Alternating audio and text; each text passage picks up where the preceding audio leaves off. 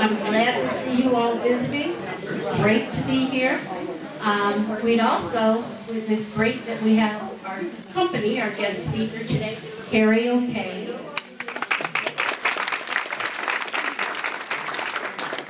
And Bob Levinson. Many of you know Carrie O'Kane from Wild Birds Unlimited. He was born in Hendersonville, spent time on Long John Mountain in the 50s and 60s, and traveled a bit, but retired back in Hendersonville. So we all can relate to that. I'd like to let him speak to you now. Thank you, Carrie. Good morning, everyone. Good morning.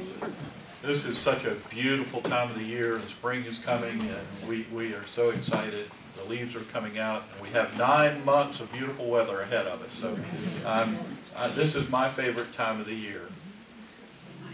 I wanted to introduce you. This is my father-in-law, Bob Livingston. Bob's family is iconic to Hendersonville and Henderson County. They've been here since about 1902. And my family also came here in 1902. Now, part of the reason that I wanted, let me silence my phone, make sure it's all good.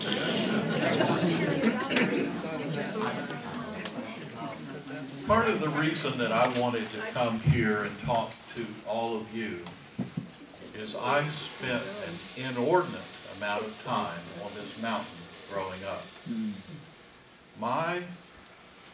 My home was on North Main Street, but my uncle had acquired this property from the McCarson family. My uncle's name was Forrest Vila Hunter. He went by the name of Foffy. He was an executive with the Northwestern Bank, which is located at 4th and Main Street. I don't know for sure if he acquired this out of lack of payment of taxes by the McCarsons or not, but it wouldn't surprise me. So he owned the top of this mountain. And whenever I could in the summer and spring, summer and fall, I would come up here almost every weekend and stay in the cabin that was located on the ridge of this mountain. I've been up here several times and have tried to identify exactly where the cabin was. If you can imagine, it was a 1-mile driveway up the mountain. It entered right where your gatehouse is, but it was just a gravel road. If you imagine when you come to the welcome sign where the road splits and you can take a right or a left, the road went up to the left and it pretty much followed exactly the road up the left. So, but it wasn't 2-lane and it wasn't paved, and it would wash out from time to time, and you had to be careful about which vehicle you were using to get up there. Usually how I got up there was to walk. I would finish playing baseball at a baseball game, and my mother would drop me off at the bottom of the hill. And she would go home on North Main Street, and I would hike up the hill. If you can imagine after you make that left onto, I think it's called the Carriage Parkway. Is that? Yes. You would go up about, I would say, 300 yards. And on the left was a cemetery. And this was the McCarson Cemetery. It was kind of spooky because when you would walk through that cemetery in the daylight, you would see that there were concave areas where the casket had dissolved and the ground had had just made a concave area where it had decomposed. So I didn't hang around that cemetery. But what was interesting, well, sometimes when I would be dropped off, it was almost sunset. So here I am by myself walking up to the cabin because my dad was already up there or friends were already up there. I'd get up to the cemetery and then I would run the next day. Now this cemetery has been moved. It still has the McCarsons on it, and it is located at Creekside. Next one. Yep. If you drive into Creekside and take a right and keep taking a right, you'll come upon a small forest area on the right, and there's a handrail with some granite steps, and those lead up to the old Carson Cemetery. I'm not sure exactly what year that was relocated. It was probably about the time the Carriage Park was established, because part of the widening of the road probably took part of the cemetery out. So the McCarsons are still there. Now I remember when the cabin, well, let me back up a minute. As you're coming up the road, this 1 mile long road, you first encounter the cemetery on your left. You keep going another 300, 400 yards, and you encounter the quarry on the right. Yeah. The quarry was there.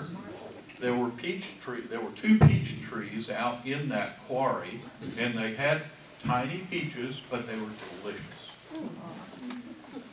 You would then continue up the same road, Carriage Parkway, until you got to the ridge.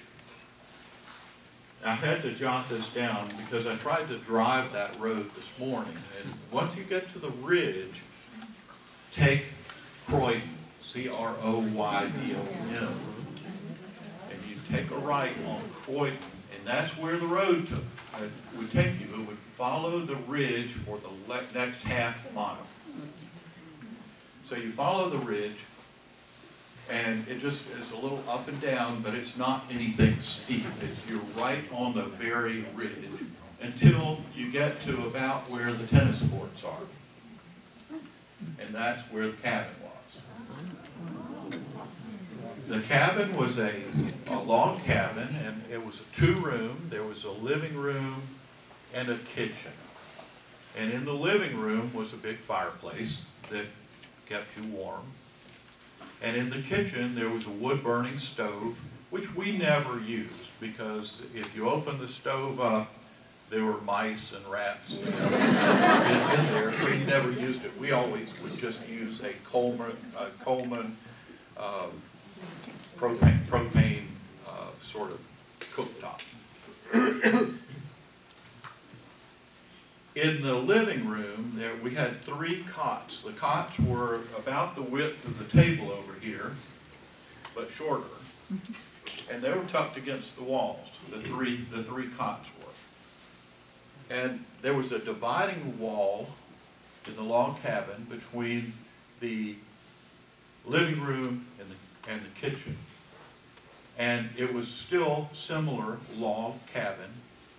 And you know what chinking is in a log cabin? It's usually lime and straw that is mixed together, and they will put it between the joints of the log. Well, there was chinking in that cabin, and etched into the chinking, 1856. So I always remember laying there, and I could see the chinking right there in the etching. I was going 1856. Well, I was up here in 1956, in the 1950s and 1960s, but I was thinking, oh my, what has happened here over the last 100 years? now 150 years. So the cabin was beautiful, but it was primitive. We had no plumbing. Most of the time, we didn't even have an outhouse. I remember an outhouse, but I think when it fell in, nobody cared. We did have water, though. We had water, and it was the most exciting way to get water. You would walk out on the porch. It was a covered porch. And there was what we called the Lazy Susan. Coming from the house porch, running at about a quarter of a mile, were two high tension wires. And on these wires was a little trolley. And it had a hook on the bottom of the trolley. This went all the way down to the natural spring, which is probably underneath the lake that is here. So imagine if the house is roughly, the cabin is roughly where the tennis courts are. Imagine a wire going down a quarter of a mile down into what is now the lake to a natural spring. So we would come out and you would take the bucket. The bucket was a tall, slender bucket. Mouth about like that, bottom about half that size, but it stood up about 18 inches. And you would hook this bucket on to the hook. You would take the brake off of the winding wheel and let her run. And she would run. It would take about a couple of minutes to get to the bottom and crash into the spring.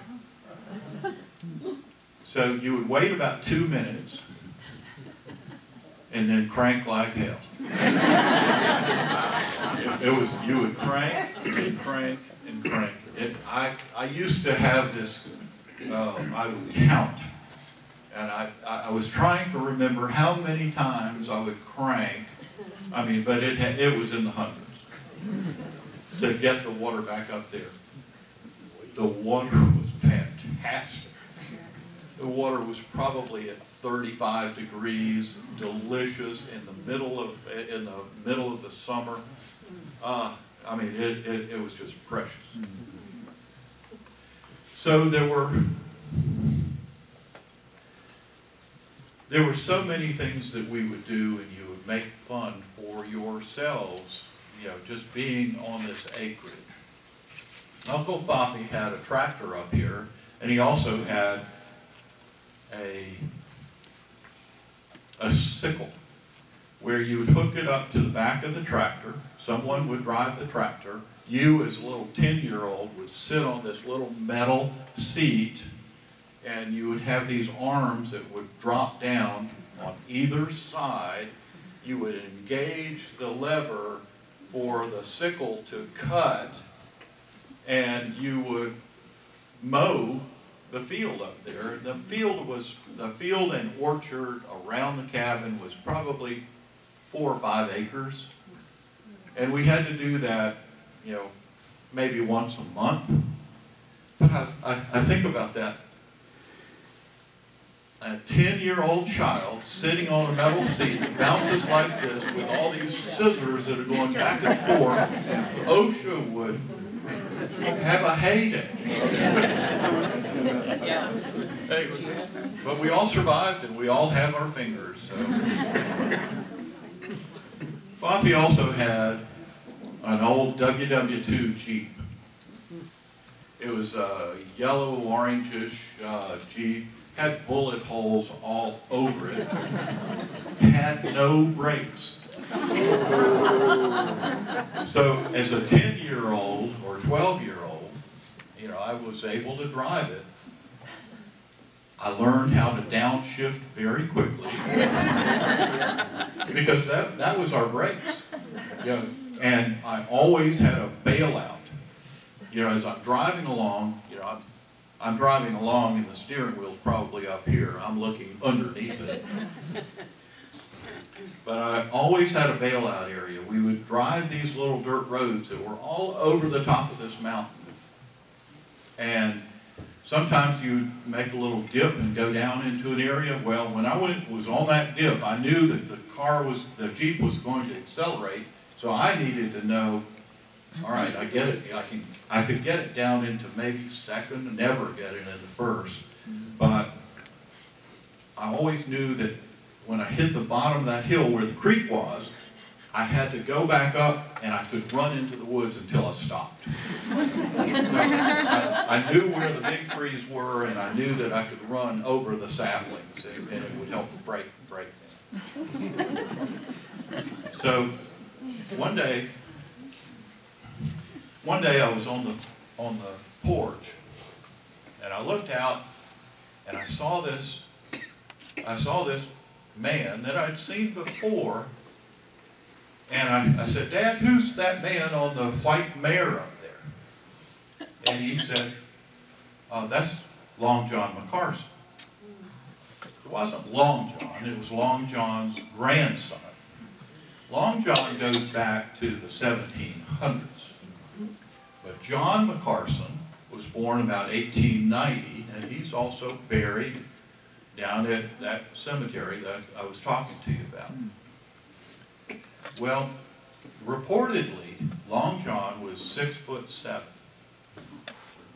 You know, so who knows? I know that this man that was sitting on top of that mare, he was a huge man. And I would see him from time to time just roaming the hilltop on his horse. He was just enjoying the ride. My sister actually was asked by the McCarsons we need to exercise our horses. Would you come out and ride them from time to time? And Georgia, my sister, and a friend of hers would do that.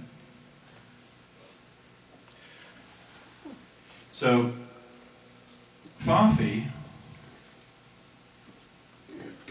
had that cabin, and he decided to, I don't know if he had actually sold that property, but he also had another cabin. It's called the Lake Cabin. And it's Andrew Riddle now owns that property. It's a small lake, about 1 acre in size. It's all private property, so I don't suggest that you go up there, but I have. And it's at the end of Essex. If you're driving out 191, about a half a mile before you get to Carriage Park, on the left is a sign that says Essex.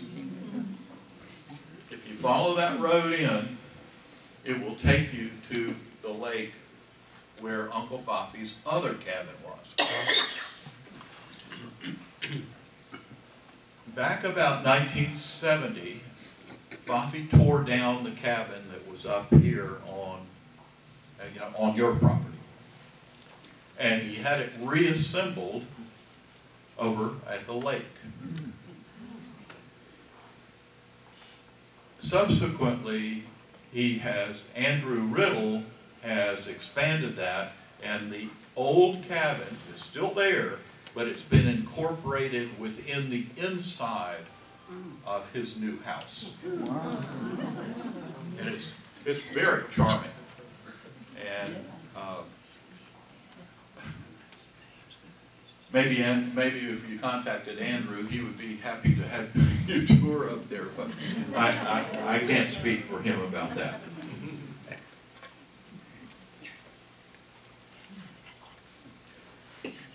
So before I move on talking about Jump Off, I want to talk about growing up in Hendersonville. That's part of the reason that I brought Bob here with me. You know, Bob was born in 1930. I was born in 1950. We both grew up here, and we both have incredible history. His history is probably more startling than mine, because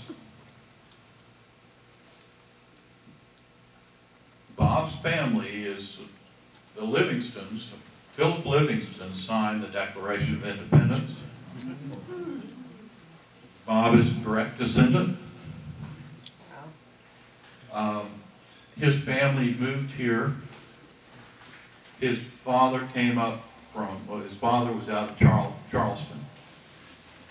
His mother came out of Miami, where they were in the tomato plantation. Foundry business. And so they came up here in about 1902. His grandfather was J.K. Livingston. His father was Buster Livingston. And those two were the promoters of the music era of the 1920s and the 1930s. Heavily, that was part of the wonder of this community. At one point, Hendersonville was considered the dancingest city in the United States. And a lot of it had to do with the people that the Livingstons brought here. My mother was born in 1916, and she used to do these talks like this and talk about growing up in Hendersonville, and she wrote several articles, and she called Bob's dad back when she was writing an article back in the 1970s and said, Buster, tell me all the people that you brought in for these concerts. The concerts were at the Pavilion at Laurel Park. They were at the Flack Hotel out in Edneyville. They were at the Pavilion at Osceola Lake. They were at the Tobacco Warehouse between Asheville and Hendersonville. Well, my mother spoke with both Buster and Frank Todd, who owned the brick plant. And these are some of the people that were brought into Hendersonville on the musical tour every summer. Ella Fitzgerald, Glenn Miller, Jan Garber, Tommy Dorsey, Chick Webb, Benny Goodman, Shep Fields, Jelly Leftwich, Cab Calloway, Fats Waller, Louis Armstrong, Guy Lombardo. In addition, J.K.'s, I guess it was one of J.K.'s sons, was James Livingston his son? Yeah. Okay, and he also went by the moniker Toots. Or was it Toots or Fudd? They were cousins. They were cousins. If you see the movie, the latest edition of The Great Gatsby, and you hear that twangy 20s music in the background, some of that music is Toots and Fudds. So they were very highly published at the time. So, Bob, would you like to talk about some of the 20s and 30s? I know you weren't here. Okay. Well, is ready to go? Can you hear me? Yeah. You mentioned the dancing part. When I was about 8 years old, Closer, they sent please, me closer. Mrs. Fluker's ballroom dancing class every Wednesday afternoon. And I think I went from I was 8 to 13, and she finally called my parents up and says, "There's no hope." So that was my part of the dancing. I was born in 1929 on 5th Avenue and Bly Street, Hendersonville. Grew up later at 1015 North Main, and in later years lived in Laurel Park. I guess I was about 8 years old. My family sent me up to visit an aunt and uncle in Cincinnati. And I came back and I realized, man, I've been to Coney Island, the Cincinnati Reds, trolley cars, cable cars. We don't have any of that in Hendersonville. This is after Kerry called me last night. And then it dawned on me, we had a lot of things, they were just different. The main thing I think about every Saturday would be the movies. There used to be 2 theaters on Main Street. The old Fox Theater between 4th and 5th on the east side of the street. It's about where, Rudy's. yeah, about right there. And you could go on Saturday morning at 9 o'clock for a dime. They had probably 3 cartoons, ongoing chapter picture, and a cowboy movie. You could get in, people would actually smuggle bread and peanut butter in the middle of the Depression. We stayed there, especially if it was raining, we might stay there till 3 o'clock, 4 o'clock in the afternoon. And everybody walked to get there and walked home. So that was the main thing of Hendersonville, the Fox Theater. And occasionally, it was really big news, they would bring a movie star to town like Lash LaRue, who would stand on the stage with a bullwhip and take a cigarette out of someone's mouth. I never volunteered for that. But the other big events on Saturdays, especially after Christmas, it would be freezing cold. But every Saturday, there were only 2 schools in town, let me tell you that first. And there was one on 4th Avenue where the administrative building is now, and that was 1st through the 7th grade. Then the high school was 8 through 12. When we would go to the movies on Saturday, we had a colored friend that would go with us. This is going back, you know. He could not sit downstairs with us. But it was all right if we went upstairs and sat with him. I've never quite figured that one out, but that was a fact. So half the time we were in the balcony. That was just the way the town was in those years up until World War I and World War II. The other main event would be airplanes, believe it or not. On a given Sunday, a tri-motor Ford would come to Hendersonville, out at Oscar's Airport, the one out by Blue Ridge Community College. And for $5, I think it held 14 people. It would take off, fly down Main Street, fly around Stony Mountain, fly back down Main Street and land. And in a given day, it could be 200 people flying that thing. I mean, it might be 100 people waiting in line to get on. Then the next thing, the fellow that owned the airport, if he bought a new airplane, that was big all over town. There was nothing much to talk about. And he would do the same thing, fly it around Stony Mountain and slide back down Main Street. The other big airplane event we had a couple in town called Preston and Sadie Patton. And they did not have any children. They had a nephew, Preston Patton Pender. And he had graduated from the Citadel and was in the Army Air Corps. Well, on a given Saturday, and it was the jet of the ages then, the old AT-6, he would come home for a weekend. And he would come down Main Street, and of course, you know, we thought he was right on the building top, and he was up enough. But it would just wake the whole town up. And down Main Street, do a loop, and turn around and clock that afternoon. there would be one fellow leave there with a sack of marbles he couldn't carry.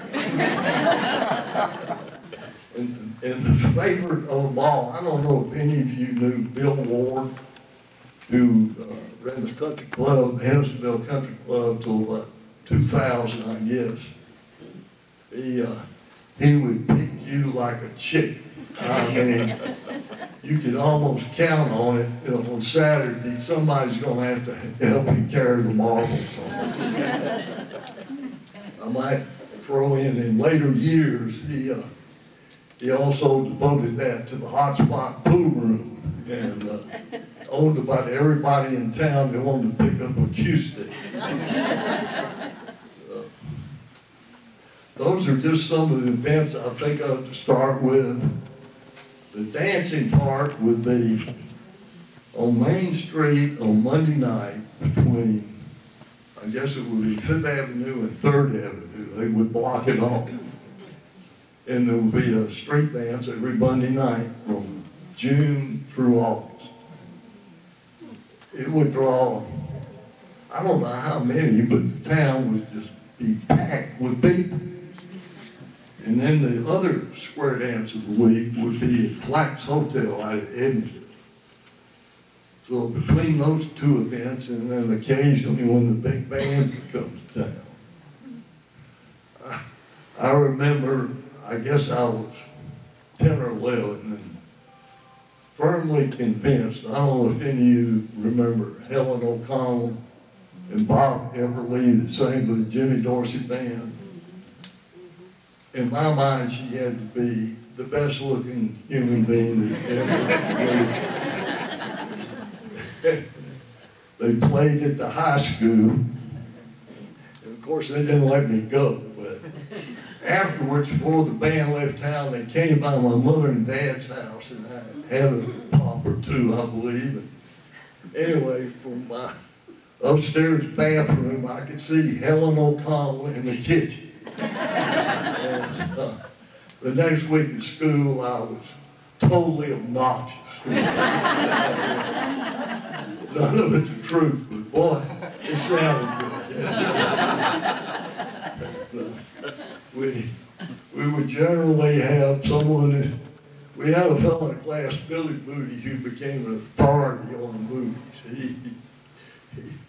He could tell you he saw our mayor, Mayor Edwards, who was mayor of Hendersonville, I think, for 36 years, and several other people from World War I. And they would show old clips or something and show troops marching in World War I. And of course, he absolutely knew that. That's Mayor Edwards, and that's John Smith, that's Dirk Rubinstein. Of course, he didn't know any of them. He said that every week. I probably shouldn't say this, but his favorite thing was he was determined to see a horse going to the bathroom, I say, in the movies. Never found one. But he would basically sit on about the 3rd row and look. But it was just a pleasant, easy-going town. And you could get anywhere you wanted to go. You walked. A friend of mine, when Carrie drove me up here, this is the first time I've been up here. I'm just utterly amazed at it. We used to come out here and squirrel hunt. And a friend of mine in town, Bob Redden, was convinced there was a lake somewhere that was covered up with ducks. And I remember we got up at 5 o'clock in the morning, came out here, stayed till about 10. I don't even think we saw a sparrow. You didn't get all the squirrels by now. No, we sure did not. The other part I'd like to mention is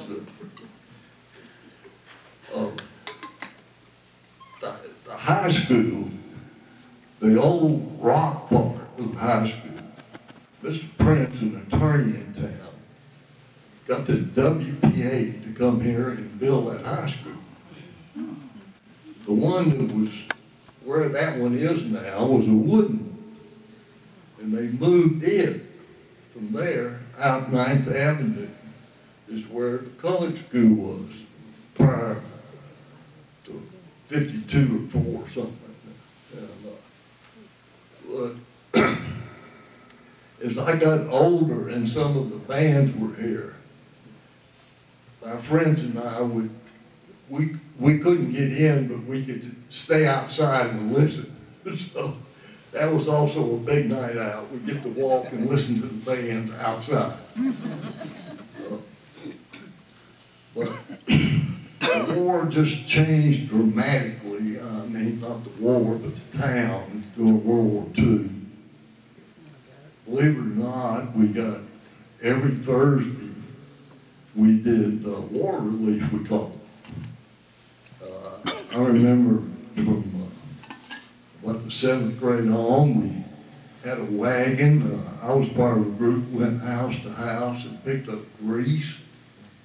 Others picked up paper. We took them all down to First Avenue and turned them in. Basically, the whole school would do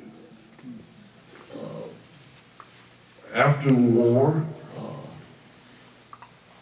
North Carolina put in 12 years of high school education. So a lot of the veterans that left there, and at 17 only had 11 years. So most of them, if they were going to Chapel Hill, some, at least in North Carolina, had to get a 12-year education. So you had veterans in school with 15, 16-year-olds. Another big event for us was Friday afternoon football. It seemed like the whole town showed up. There weren't any lights, but and football did not start till September. We'd go September to almost Thanksgiving. But again, it was those days, I really think the crowds were just as big then as they are today. We just pack them in. And if you play out of town, the company, the Odells had in the furniture business, they had a delivery truck. So if we were playing in Canton, if you could come up with a quarter, he would get as many as 25 or 30 people in the back of the delivery truck and drive us to Canton. And with him, when the game was over, he left. Had no idea who he took. So if you weren't in the van, you were in Canton. And he did this for 3 or 4 years, I guess. And then about that time, I went off to school, the military, and came back, and the town has changed, and all for the best, I guess. But those were good and happy days, and I hope I've at least reminded you of some of the things that were important to all of us. Thank you very much. Well, we are very, very lucky. I particularly am very lucky, and the luckiest thing that ever happened to me is when I married his daughters.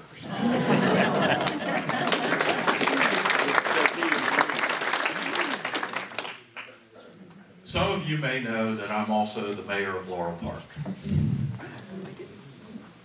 And like Bob, I just love history. And there is so much history that's connected between Hendersonville and Laurel Park. Back in the 1920s, Laurel Park was referred to as the town that made Hendersonville famous.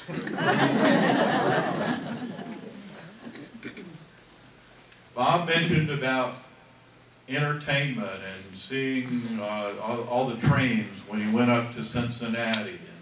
And we had a train that ran down Fifth Avenue. And it stopped at the Hunter Building, which is at the corner of Main and Fifth Avenue. And the Hunter Building was my grandmother's home, building. If you know where the Penny Insurance building is on 6th Avenue, that was the house that I was born in. That was my grandmother's house. And when they moved up here in 1902, they came out of Alabama because of malaria. My grandfather had had malaria, and the climate up here just felt better to him. So they moved from Montgomery, Alabama, where they he sold his pharmacy and built a new pharmacy. It was a Hunter Pharmacy in that building, the Hunter building. So right at that intersection was a train, and the train ran all the way out 5th Avenue until it got to Laurel Park. It looped up, it went up a gradual grade, looped around Rainbow Lake, came back across Laurel Park Highway, and went to Rhododendron Lake, which back then we just called it Laurel Park Lake. It was the water venue of Hendersonville. I learned how to swim in that lake. I used to teach life saving in that lake.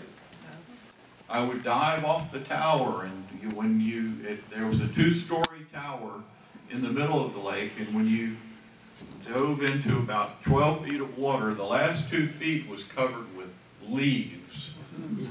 And you would do a flip and push off the bottom, and the leaves would squish between your toes. It was just awful. But it was quite a venue. That rail line was called the dummy line because it could only go in one direction. So it would leave 5th Avenue, go out to Laurel Park. The whole ride would have been about 2 miles, but then it would back up and go back down all the way back to Main Street. So there was an instrumental man that was also he was the mayor of Hendersonville. He helped establish Laurel Park. His name was W.A. Smith. W.A. Smith is probably the most recognized iconic figure in Henderson County through the ages. He did so many things to help promote Hendersonville, but also to promote Laurel Park. Laurel Park in the 1920s was covered with little tiny lots. They were like 1/8 of an acre. You could not build on these lots. But during the speculation period in the 1920s, a lot would sell for $100 for a lot. And two months later, it was selling for $30,000. So people were flipping. They would flip the lot 1 week, 2 weeks later, it would flip again. And that was part of W.A. Smith's. That's probably not the best part, but that was part of what he was doing. He created a 4-mile road all the way up to Jump Off. It was built out of concrete. It was lit. It was the first lit highway in the United States. And at one point, he was building a 14-story hotel. Imagine being on this ridge and looking back over at Jump Off Mountain and you seeing a 15-story hotel. I don't think it would be appropriate. So what happened though is that what part of the financing was out of the Flaglers. The Flagler Hotel in Jacksonville, they were building a rail line. The Flaglers were building a rail line down to the Keys. And in 1926, there was a big hurricane. If you've read, there's one book that's called Hemingway's Hurricane. It's about that disaster. Hurricanes were not named at that time, The only reason that Hemingway got his name onto it was because he was in Cuba and he came over on his yacht to see what he could do to help. Well, when this happened and the disaster took place at Marathon Key, it affected Laurel Park tremendously because all of a sudden, in 1926, it took us into an early depression. So our depression started in 1926, not 1929. So in 1926, in order to promote property, W.A. Smith, well, W.A. Smith died in about 1910, but his son, Walter B. Smith, I think that's right, Walter B. Smith wanted to promote the property, so he got in touch with Jack Dempsey, the heavyweight champion of the world. So Jack Dempsey came up to Laurel Park and trained for 1 month in April of 1926. There were a couple of venues where he would box, and one of them was Laurel Park Lake, another one was Poplar Lodge. And he would box and spar and train. Jack Dempsey was paid $30,000 to be here for 1 month in 1926 dollars. Plus, he was given a house to live in, a Pierce Arrow to drive. So it's amazing and staggering the amount of money that was spent to promote Laurel Park. Jack Dempsey then in September of that same year went on to fight he fought Jack Tunney in what was called the long count. And it was called the long count because after Jack Dempsey knocked Gene Tunney to the mat, he did not go to a neutral corner, so the count didn't start. Later on in the fight, the decision went to Jack Tunney, and Jack Dempsey lost his heavyweight title belt after holding it for, I believe it was about 12 or 15 years. So there have been so many things that have taken place. Hendersonville really excelled in, I believe it was 1889, when the rail line was extended up from Greenville, Spartanburg, actually from Spartanburg area.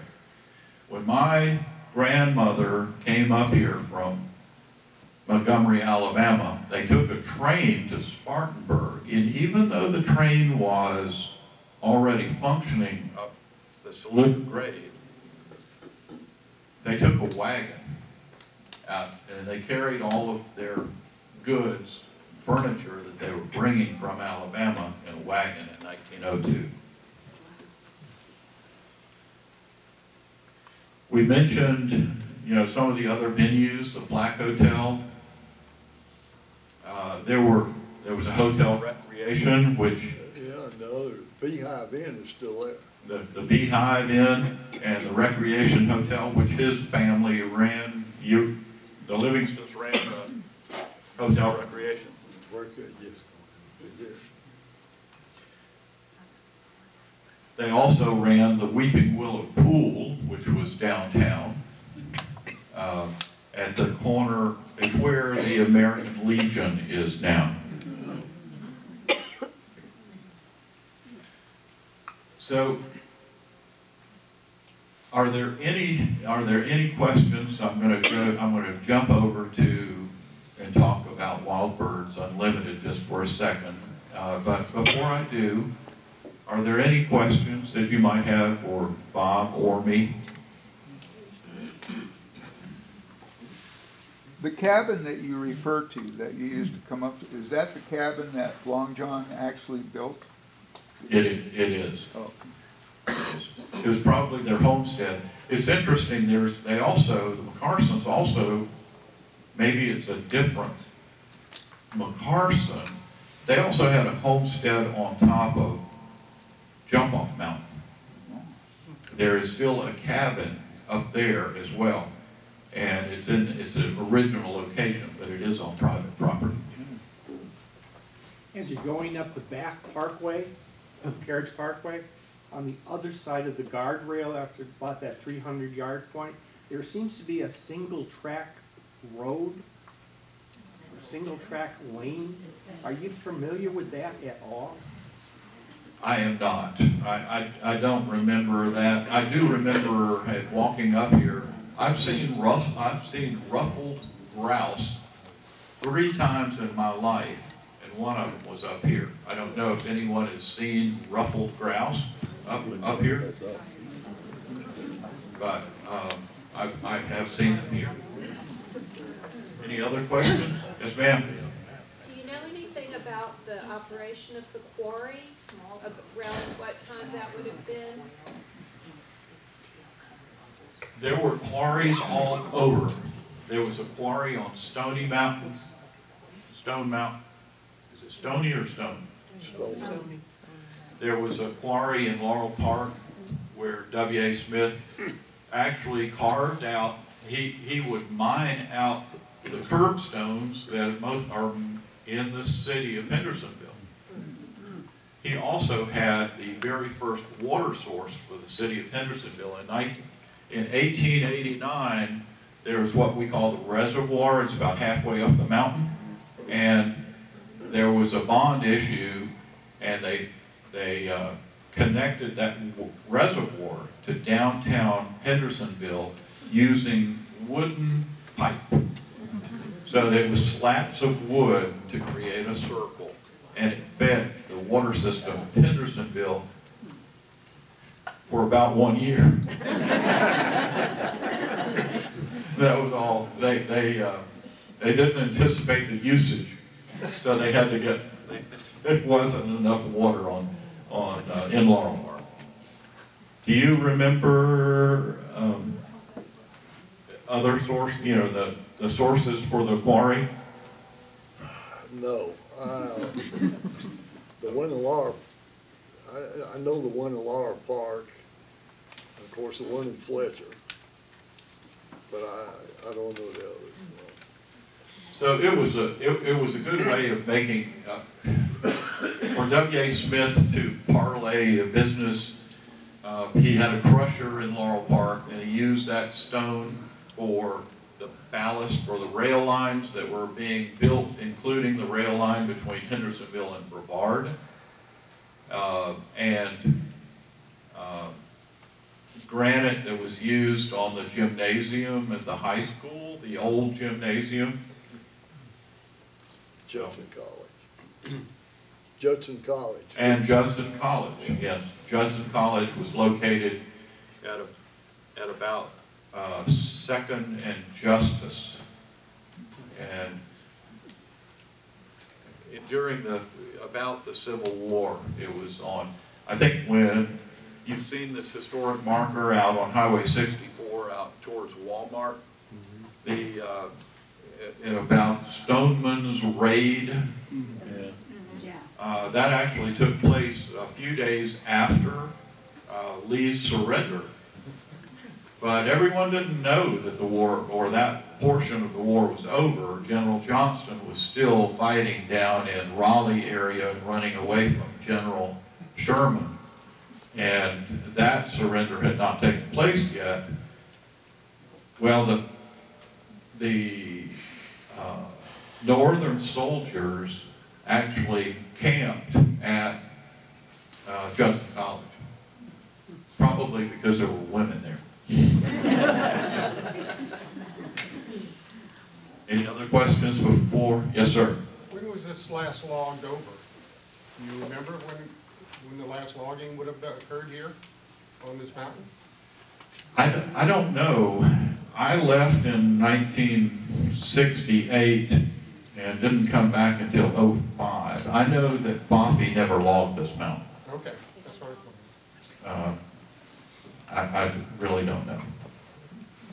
Any other questions? I have one. Yes, ma'am. Do you know if Carriage Park was ever a farm? Because when I bought my property, they told me that the cisterns, cement cisterns that are in the gully below my house had been used for agriculture. And one of the fellows that worked on my house had camped up here as a Boy Scout in his youth and said that that's where they got their water from when they used to hike and camp here. I do know that we had a couple of jamborees up here, and the Boy Scout jamborees, just not the nationwide, but we would have some of the regional jamborees, and we would have near the cabin, there was an orchard, and we probably had 8 or 10 apple trees in that orchard. That orchard, the clearing area was maybe 4 or 5 acres, and that's where we would camp when we would have a jamboree. The water source that we used at that point back in the 50s and 60s was the spring that I mentioned to you. But all in that spring area, the water would weep out of the wall of rock. And so when the bucket would crash into that wall, the bucket was still about 5 feet above the ground. But the sheer wall, it was just kind of dripping water as a natural spring. Now that whole area down at the bottom where that spring was marshy. And I would say probably 3 or 4 acres of marsh, wetlands. There were turtles galore. They were all over down there at the bottom part of the hill. A cistern that you're asking about, the other portion of the property that Boffey did not own goes down into Hawthorne Hills. Yes. And Hawthorne Hills was actually what's called the Kalmia Dairy. It was a dairy farm. And they had cows all through that dairy farm. I believe that Bert Browning owned that property and created Hawthorne Hills. Does that sound right? Yeah, and we also had a statewide ordinance that could only be one dairy in the county. And that was Calumet. So, Kalmia, by the way, just stands for, Kalmia is the scientific name for laurel and rhododendron. I know I didn't answer your question. I don't know where those cisterns were, but they may have been on that property. Well, I was told that they were in use in the 50s, so it very well could have been from one of the scout jamborees that they were used. Well, I was here during that period, so I don't know. Yes, sir.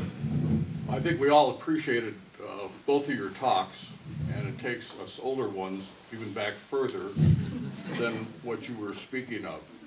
But if you drew the interest of any of the new residents here, I may suggest the first thing we did when we moved here, going on 8 years now, is we audited a class at Blue Ridge Community College on the history of Hendersonville, and learning that Hendersonville was actually built on a bog, and they started from the Civil War and worked all the way up. One of the things you're too young to remember, I guess, is you need to visit the county courthouse and see all the history and different times of bringing photographs and all that. If you take the class at Blue Ridge Community College, it's not only in classroom, but on every Saturday when you're enrolled for that semester, and meet the professor and they drive you all around here and pick out spots. So you go to all the cemeteries you were speaking of. A lot of people here do not realize that at the recycle center, if you take your trash over there, there was a World War II POW camp. There was a state prison here. And right in the same area where you're the mayor of, on the French Broad, there was a steam paddle that went up to Brevard and came back. Is that correct? That is correct. All right. Well, there's a lot to learn about Hendersonville, and there's a lot of interesting stuff. There's so much trivia in this town, wonderful trivia. You know,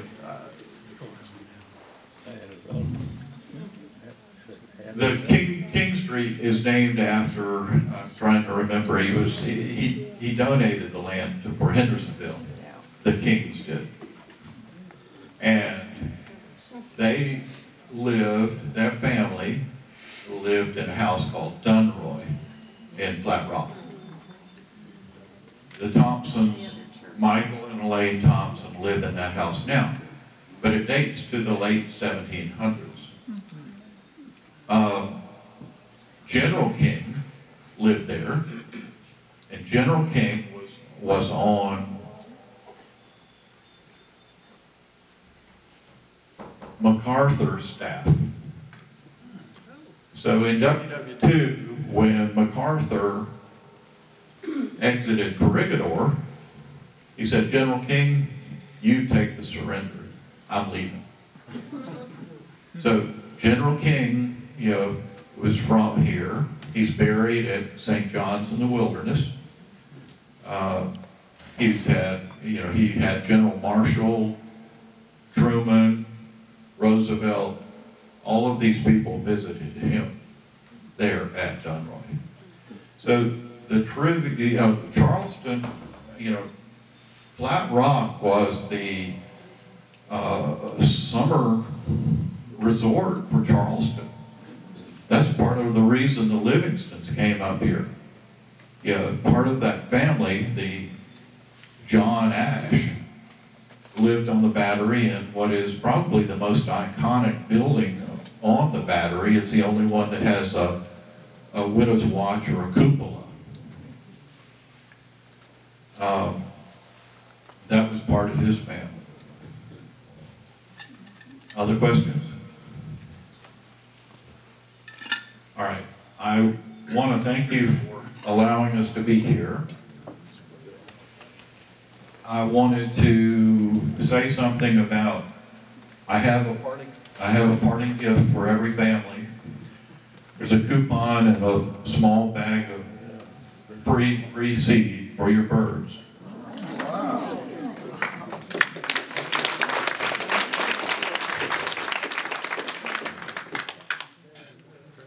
There's only one box here, but my truck is parked outside and I have about 80 other bags, so there's enough for every family. This is a time of the year that is so special. I'll just give you a little bit of tidbits about birding and what's going on. Kerry, I want to tell them one thing about the POWs who were here in World War II.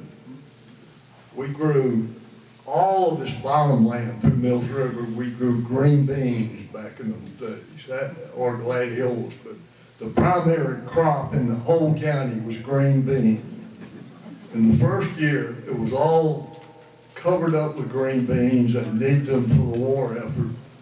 There wasn't anybody here to pick them. So they went to the local schools. I was one of them, and they were going to pay you 10 cents a hamper to pick them. I immediately assumed I could pick 6 an hour or something.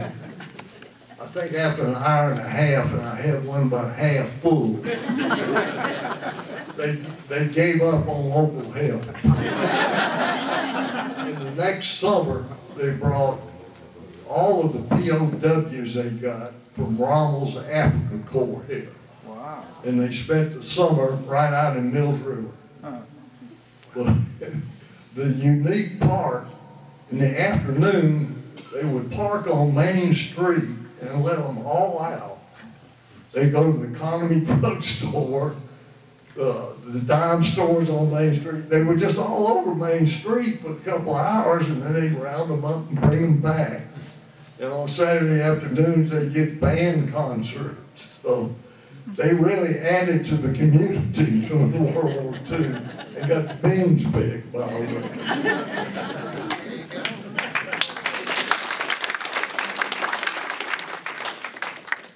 That same POW camp that you referred to was then became a county jail, or actually prison.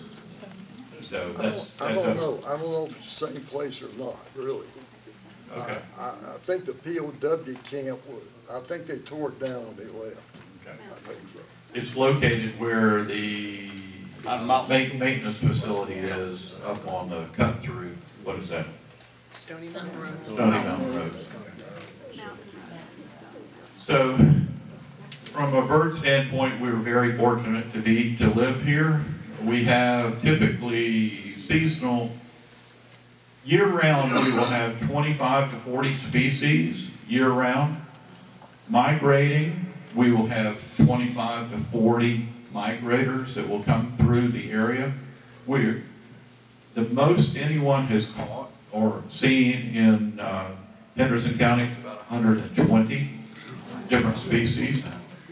That's out of a total of about 400 in the United States. There are about 3,000 to 4,000 in the world. So we are very, very fortunate that we have such a unique location. The reason that it is, one of the reasons that it is so unique is that we are on the migration route up and down the Appalachian chain. If you drive up to Pisgah Parkway, you will see an entirely different set of species up there. The same thing, you'll see the entirely different set of species on the top of Jump Off Rock than you will down in, say, Jackson Park. So we're very fortunate. Right now, it's the bluebird season. Bluebirds are the ones that nest first, and they will typically nest until July. They will have about 4 different broods. Bluebirds were almost extinct back in the late 1960s, but a group recognized what was going on, and the reason for this was primarily DDT. And as a youth, I'm sure all of us can remember these fogging machines that would be driving down through a neighborhood, and you'd see all these kids running behind the fogging machines. My dad would look at me and say, "Don't ever do that." And he was right. I wish others had not done that also. But that was part of the reason that DDT, well, that's one of the reasons that bluebirds almost were extinct. Now we have an abundance and they are gorgeous. So the other day, and I asked our salesperson, when do the hummingbirds come? And she said, April 14th. And I was going, what? You know the exact date? You know the exact date? And sure enough, April 14th, they showed up. So the scouts are probably already here. The scouts are the males, and they're looking for a place to live. And they're very likely the same birds you had last year. They've traveled for 2,000 miles. These guys must have GPS systems on, because I could not fly 2,000 miles to find my way back. So amazing animals. We're in an amazing, wonderful location. The weather is great. The season's ahead of us. So thank you for having both of us. And we're blessed to be here. So thank you.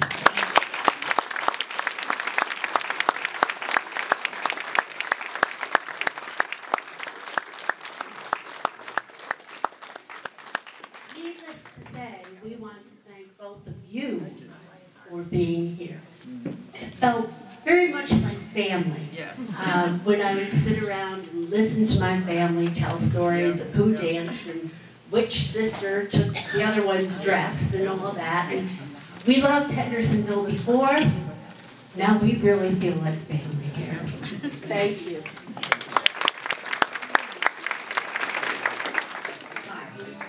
I'm Elaine Royer, and I put together the fact sheet that you find on your table about Carriage Park, and I'm glad to know that about 95% of it is true. I will have to be making some alterations probably, but at least you have some basic information. One thing that I did find out that the Main Street, you're going to have to tell me if this is so, was as wide as it is. It wasn't serpentine at that time, but it was for a 4-horse team to turn around without backing up. And that's why it was so wide. So that's the one thing I can add. So again, thank you very much. This was my idea, not Carrie, but there is a donation jar for the Audubon Society. As you go out the door, it's on the table with the name tags. Thank you very much.